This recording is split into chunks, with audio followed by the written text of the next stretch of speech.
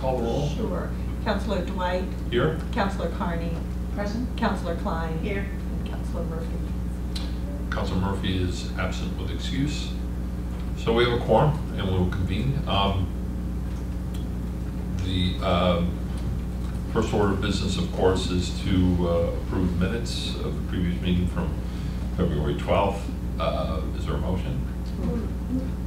Second. Well, flip a coin. Okay, all right. So we got a first and second. You can split it wherever you want. All those in favor of accepting the minutes, please say aye. Aye. Any opposed? Okay. We actually have the second set there too from February 27th.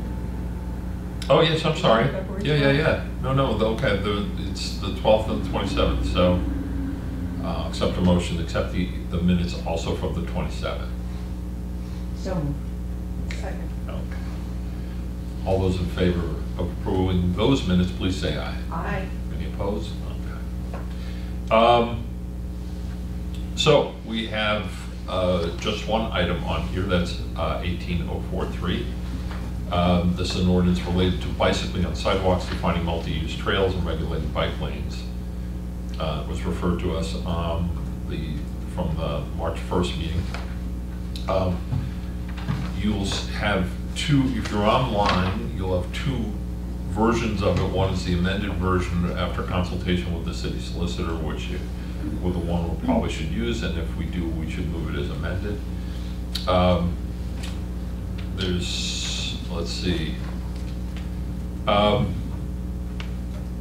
Would you like me to read it, or would you? We also have Wayne Fiden here who can explain the intent behind this. Why don't we do that?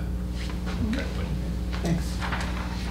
So this is already moved through transportation and parking with a positive recommendation from them. So I'm going to do this off of Alan's version. So yeah. Three basic changes.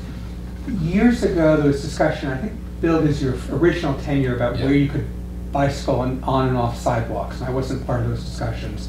Basically, you're not allowed to bicycle on sidewalks in Central Business District in Florence, and you are elsewhere. There's a whole long list of streets which listed that. So this is sort of doing two things. First is just simplifying and saying we're going to use the Central Business District and the General Business District, so we're going by zoning districts that are mapped rather than a list of the streets. And then more significantly, the issue came up is there are places where the bike path network is actually coincides with the sidewalk. So this came up right down here, the other side of Peter Pan bus terminal. There's a section where the bike path through downtown coincides with the sidewalk. And of course people are supposed to bicycle there, but then we don't allow bicycle on sidewalks. And then on Pleasant Street, as part of the recent work, we put cycle tracks in. And cycle tracks are sort of like a sidewalk where you're allowed to bicycle. They're adjacent to a normal sidewalk. And so one could look at this ordinance and say, no bicycling on the sidewalks is allowed, even though these are called cycle tracks. So this would basically say, no bicycling in Florence and downtown except on routes that are part of a marked bike path.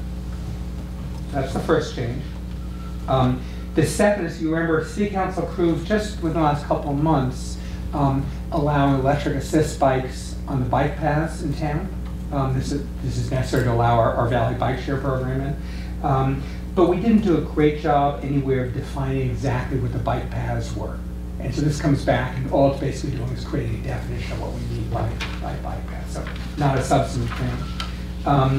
And then the last one, we've had a problem sometimes where the city creates new bike lanes. As you know, DPW has done a great job, or from my perspective, a great job of being aggressive at creating new bike lanes. But they're not officially bike lanes until it comes in before City Council to adopt them one at a time. When we hired Alta Design to do the bike ped plan for Northampton, one of the things they said that's a little bit unique. Other towns don't do it on a case-by-case basis. And if we're basically physically making a bike lane, then it's a bike lane, people shouldn't be able to park in it. And then along with that, we've had issues of, okay, if these are bike lanes and people can't park, what happens for special events? There's always special events, parades, big events. And so this would allow the police department and mayor to say, okay, we have a special event today, sidewalk sale days, or something different. And for that one event, it's okay for people to park or tables or whatever's there. Right, okay. I'll accept a motion to put this on the floor, actually, I realize. I'll move this with the positive recommendation. With the With amended. the changes, As yes. amended? Second that. Okay. Questions about this? Actually, Wayne's right, historically, once upon a time, bikes were not allowed on sidewalks anywhere in the city. Bikes, skateboards, rollerblades, any wheeled conveyance was not allowed. And in fact, actually, I think technically even wheelchairs, strollers were precluded because they were just not considered in the ordinance. And Julie Spencer Robinson's middle school class took exception to that and actually called a number of city councilors to come address the issue with them in their class. It was a little civics class. These children are all now adults in advancing years, but they said that it was important that they be able to bike on the sidewalks, the only place they felt safe. And Mass Bike actually came out and supported it with the caveats about bicycle driveway approaches. Also, there was a hierarchical order. People who were walking, pedestrians had the right of way. They had to be yielded, any wheeled conveyance. So it was eventually created an ordinance that allowed bicycle riding and skateboards and wheeled conveyances on sidewalks, with the exceptions, as Wayne said, of designated streets downtown Florence and Northampton. Now it's just more generalized. There used to be, the skate people had T-shirts with the allowed areas the disallowed areas that you couldn't ride your skateboard or your bicycle. So, and now of course the city is moving towards the ethos of establishing bike lanes wherever and whenever we can, wherever it's feasible and practical, which makes for safer avenues of bicycling. But then also the conflict that you described at the very end, I knew there were a couple of councilors who took exception to some events where people were parking, large events where people were parking in the bike lanes without getting ticketed. And the mayor had said that he had basically allowed the use, and there was some conflict there about concern that the councilors felt that the mayor was encroaching on their territory as far as authority. To be perfectly honest, I disagreed.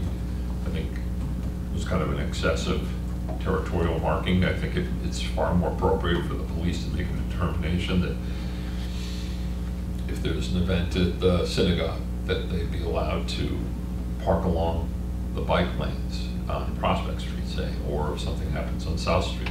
Although you can't see the bike lanes now, but you know, that they make exceptions based on